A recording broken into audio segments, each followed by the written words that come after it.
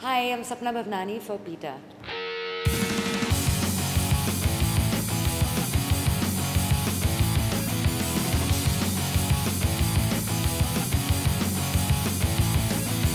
When I was growing up in school, I was personally really traumatized in biology when I had to dissect a frog, and I actually refused to do it.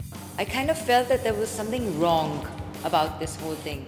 It's still being used in universities, and I feel there are lots of other ways that we could learn without actually using animals.